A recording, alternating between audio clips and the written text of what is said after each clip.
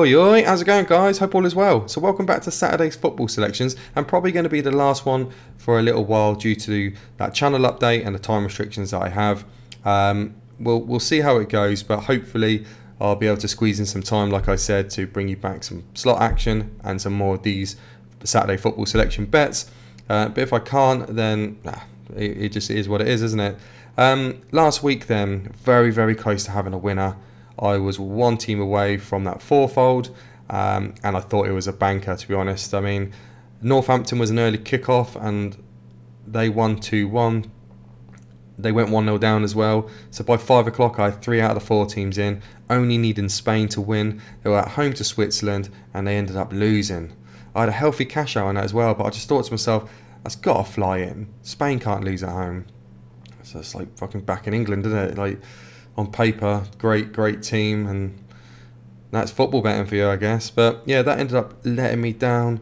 But to that end, I've gone for the same selections as I did last week in terms of the bet layout, because I thought that was quite close. So that's 2 bets in total. The first one being a teams to win, and the second one being both teams to score and a match winner. So one of the teams to win.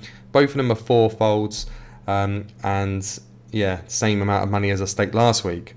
If you want to, please whack in your results if you've had any winners in the comments below, or your bets for this week. I'd love to hear them, and I'd love to see how you guys are getting on. So let's get into my football selections for this week. The first bet, teams to win, 4-fold, and I've gone for Liverpool to win, Reading to win, Exeter to win, and Leyton Orient to win. Now 50 quid bet on that pays back £436.15. That's got every chance of coming in like the 4-fold last week.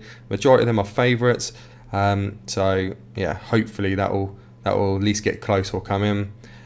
Bet number 2 then is a both teams to score and a match winner. So I need both teams to score in each of these games and then the team that I choose to win.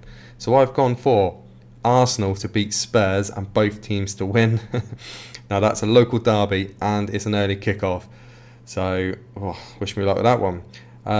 For the Sunderland game, I've gone for both teams to score and Sunderland to win. In the Pompey game, I've gone for both teams to score and Pompey to win. Now they're away at home to Ipswich, which is going to be a real tough game.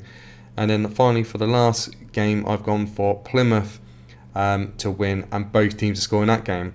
Now they're away as well, and that's going to be a tough game for them. Now 4-fold £10 bet with that sort of betting configuration, if you might want to call it, returns 7,128 quid.